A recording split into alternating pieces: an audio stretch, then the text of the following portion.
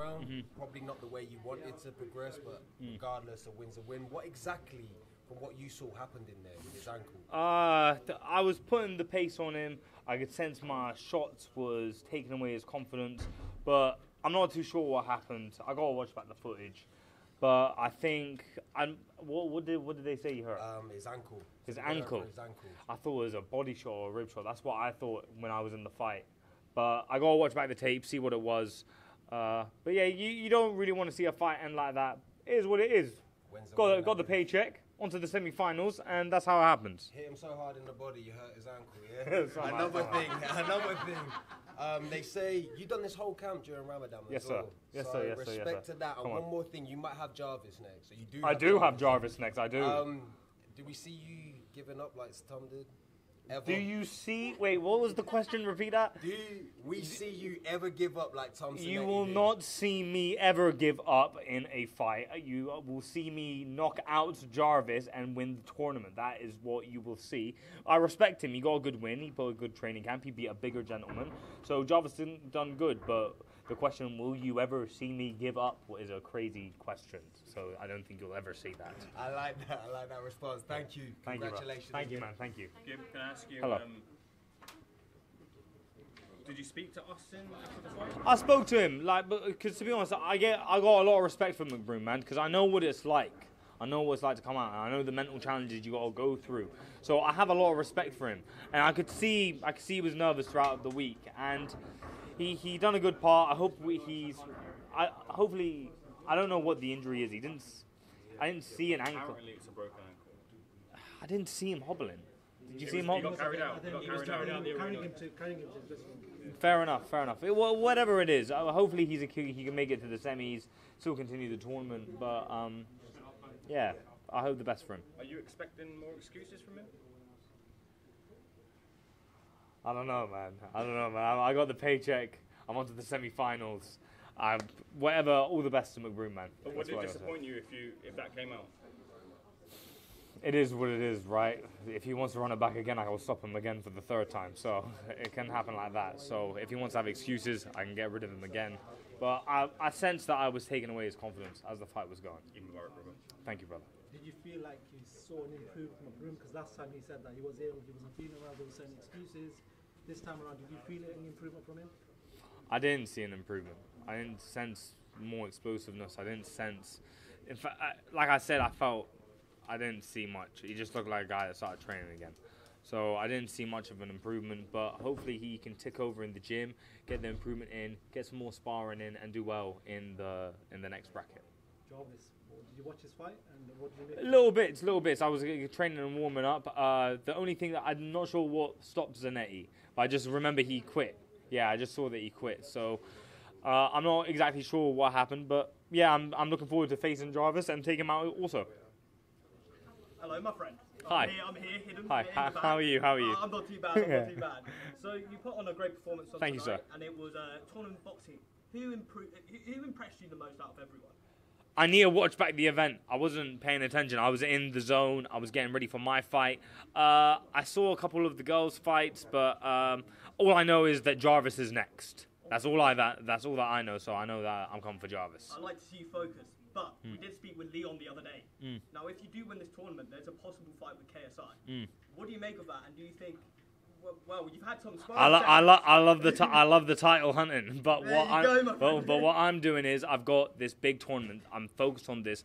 You gotta be satisfied with the tournament ahead. So I got Jarvis. I don't know who I'm going to see in the finals. And this is all my focus, man. This is my focus till the end of the summer. So I'm not going to look who am I fighting in 8 years' time. I'm looking at this tournament. So please be satisfied with this. Thank you very much, my friend. Eid Mubarak. Thank you, brother. Gib over here. Winning a tournament like this, the first influence boxing tournament, to win it, how much would that add to your resume? It's a huge accolade. You separate yourself from the rest of influencer boxing.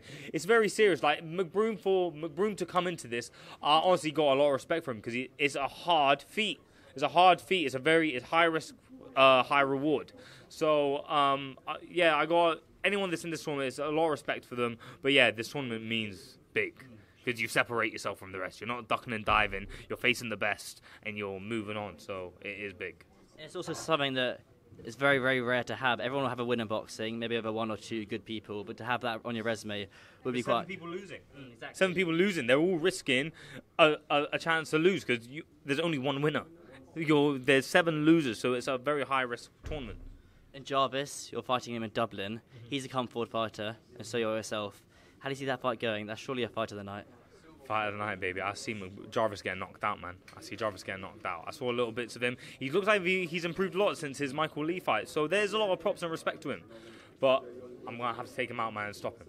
Do you think your main event for that, or do you think Winnerson Nunes versus King Kenny will be main event? I have no clue. I have no clue. I'm just coming to win the tournament. Main event, start of the show, who cares? I'm coming to take him out and collect this paycheck, man. Awesome. Well done, Gib. Thank you, sir. Do you think we'll see beef between yourself and Jarvis in the build-up to this fight? Beef. Well, at the end of the day, it's me versus him, so it is what it is. You're risking your health. There's concussions. There's injuries. There's a lot on the line. There's a lot on the line. Like, you're coming to damage your opponent, and I'm coming to take success. I'm trying to take the food off of his plate, and he's trying to take the food off of my plate. So there's a lot on the line. So whatever happens, happens. But I do respect him and his grind that he's done into the sport so far. Do you think there was an extra element of intensity from you coming into this fight, knowing it was the rematch? There was a bit of a grudge between you and Mcbroom? I'm coming to win the tournament. I didn't really focus on that. I just came. Mcbroom had his excuses. I got to dust him off again. It probably didn't end the way that I would like it. I would like of it to be decisive, but I'm not sure if he quit or not. That's why I'm not sure. I'm not sure if he's injured or not. So I got to watch back the tape. But I do, like I said, I do have respect for Mcbroom. So I got to watch it back, man. I don't know. Kenny is someone that you know, obviously you're friends to a certain level. You're in a tournament right now. A few of the bait squad were out and they were asked that question. None of them answered it. But how impressed or how much do you think Kenny will get in regards to the tournament? Do you reckon it could be possibly you and Kenny in the final? Well, Kenny stopped his opponent. He had a good performance. But we are not in a YouTuber. Yeah, but with your open workout, you looked like you were ready for the kill. We were seeing how much intensity you were putting into the ring. Obviously, with Ramadan, you just had Eid as well. How has that motivated you even more? Because knowing of the religious aspect with your spirituality that goes into it, how much more motivation does it give you knowing that like the passion is there when it comes to the boxing? Because we know you've been in the gym like for a long time. Well, in terms of my performance of this one, there's certain elements I could improve. Maybe without the Ramadan would have helped, but it gave me that extra discipline. I felt privileged that it was here and that it landed on the Eid day. So for me, it was a blessing. But that could only mean that I could improve, be sharper, be better fueled. But Ramadan included, it was a blessing, man. Like, it was a proper opening up to me. It gave me that extra discipline. And I'm very happy the way they worked out.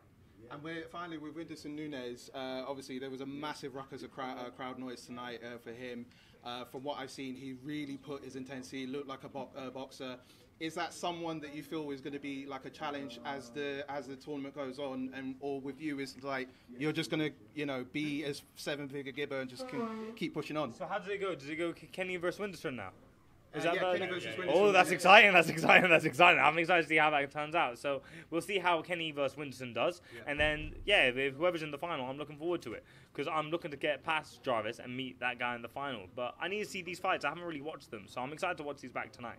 All right, thank you so much, and Eid Mubarak, bro. All right, thank you, brother. Thank you. Just a couple of quick questions. Yeah.